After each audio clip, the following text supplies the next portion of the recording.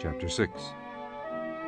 In the year that King Uzziah died, I saw also the Lord sitting upon a throne, high and lifted up, and his train filled the temple. Above it stood the seraphims. Each one had 6 wings. With twain he covered his face, and with twain he covered his feet, and with twain he did fly. And one cried unto another, and said, Holy, holy, holy is the Lord of hosts. The whole earth is full of his glory. And the posts of the door moved at the voice of him that cried, and the house was filled with smoke.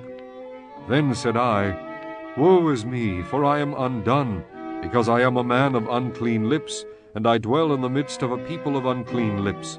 For mine eyes have seen the King, the Lord of hosts. Then flew one of the seraphims unto me, having a live coal in his hand, which he had taken with the tongs from off the altar. And he laid it upon my mouth, and said, Lo, this hath touched thy lips, and thine iniquity is taken away, and thy sin purged. Also I heard the voice of the Lord, saying, Whom shall I send, and who will go for us?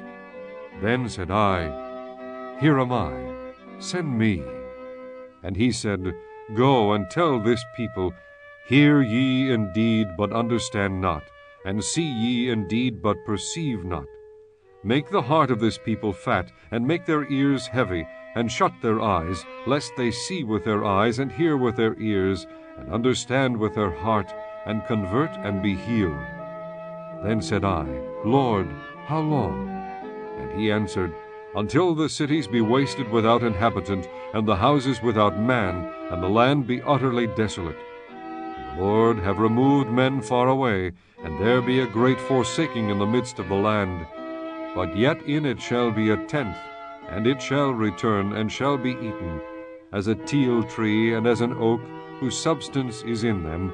When they cast their leaves, so the holy seed shall be the substance thereof.